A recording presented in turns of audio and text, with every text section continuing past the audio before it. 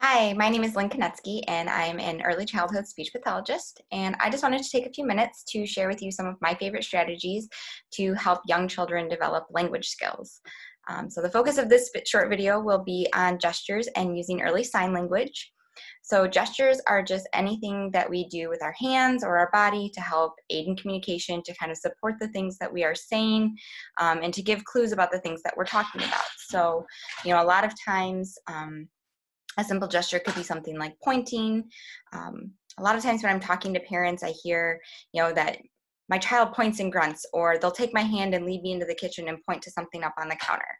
And I always tell parents that's a great place to start, because that's a great early communication skill. Your child is trying to tell you something that they want. They just don't have the words or the specific way to tell you. A really specific type of gesture is called a sign. A gesture like pointing is pretty general. It can represent anything. You can point to a cup, you can point to a snack, you can point to a toy.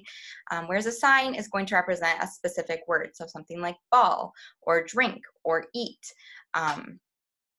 And signing is a great place to go from gesturing. So it gives them a more specific way to communicate their wants and needs. I wanted to share with you a few fun tips for making signing successful, if that's something that you would like to use. And then I'd also like to share with you some of the top 10 easy signs to start with for your little ones. Just kind of as a special note, signing is a great starter point for communicators, but I don't want you to be discouraged that by using sign, we're not saying that your child isn't ever going to speak verbally. Actually, it's kind of the opposite. Using sign helps reduce some of that frustration in order to communicate, and often can help them make connections between the words that you're saying and the signs that you're using and the objects that they're interacting with. So let's start with those top 10 tips to make signing fun and successful within your life. So the first thing, always start with a few. You don't want to overwhelm your child by introducing them to 10 to 15 different signs. Usually start with one that you can make applicable in the most situations and routines within your life. And then once they've mastered that, try adding on a couple others. The next tip is to always use the sign and the word together. So for example, if I'm going to use the word ball because I'm interacting with my child and they're playing with a ball, and show them ball. As I do the sign, I'm always going to pair that with that word. Oh, roll me the ball. Do you want the ball? So then they're going to start to pair the word ball with the sign and with the object that they're using. And they're going to start to imitate that gesture, and then hopefully eventually imitate the verbalization of the word ball. Repeating the sign and the word frequently. So as you saw me demonstrate just a few seconds ago, say it frequently and often throughout your routine. So you can talk about ball, but you can say you can roll the ball, you can kick the ball, it's the red ball. And I just gave you 3 different ways, and you can say ball 3 different times in a very short period of time. So they're getting a lot of repetition.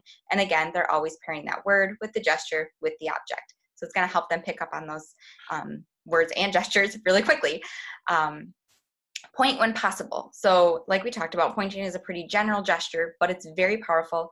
And I know as an adult, I use it all the time. I talk with my hands, and I see little kids use pointing all the time to help communicate their wants and needs. So as I'm introducing signs, we'll stick with ball for a second. If I'm playing with my son and he wants the ball, I'm going to say, oh, roll me the ball. Do you want the ball? And then to help him make that connection, especially when first introducing, I'm going to also point to the ball. So he's making that connection of, oh, this object that I play that I'm interested in is called a ball. That must be what mom's talking about. The next tip is to guide your baby's hands when possible. We call this hand over hand.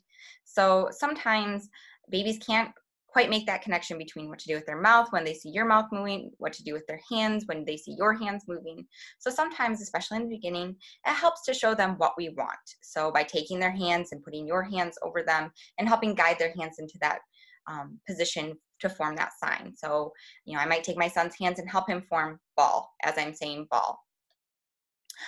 Make signing a part of your daily activity. So every time you're interacting and saying the word ball, model it, say it, and use it frequently every day. So the more repetition they get, the more successful they're going to be with using those signs. Watch for any opportunity to use it. So, you might get in a routine of playing with a ball every day, and then 2 or 3 days later, you might find ball pop up in a completely different context. Don't be afraid to use ball and the sign and the word in that situation as well. Be flexible. If your child isn't picking up on it, don't be frustrated. Don't feel like you have to use it the same way every time. And don't feel like if you're not picking up on it and it's not a habit, it's a new habit for you as well. It's something that you're going to learn to use throughout your day. So you're not going to be perfect at first. That kind of leads right into the next tip, to be patient. And finally, just make it fun. It doesn't have to be perfect. It's just something different to add to your daily routine to kind of help that child communicate and to help them reduce some of that frustration. And it's going to make communicating and interacting a lot more fun for you and for your child. So finally, I just want to wrap up this short video by sharing the top 10 signs that I often have families choose to start with or use early in their journey with using sign language. I'm going to show you them, and hopefully you find some benefit in introducing these to your families. So the first one is more. You're just going to take your hands, bring your four tips to your fingers of your thumb, and you're going to bring them together. More. The next one is eat. You're going to bring, just kind of like with more, your tips of your fingers to your thumb, bring it up to your mouth and tap. Eat. The next one is drink. So this one you're going to form your hand into a C like this, and you're just going to model like you're taking a drink. So drink. The next one is water. You're going to do a sign language W, or holding up 3 with your fingers. You're going to bring it to your chin and tap. Water. The next one is please. So you're going to take your hand flat. You're going to rub it in small circles on your chest. Please. Next one is thank you. Again, flat hand. Bring it to your chin and bring it forward. Thank you. The next one is help. So non-dominant hand is flat.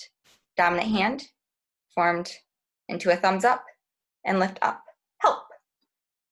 The next one is all done. So both hands parallel with your body and sweeping out motion. All done.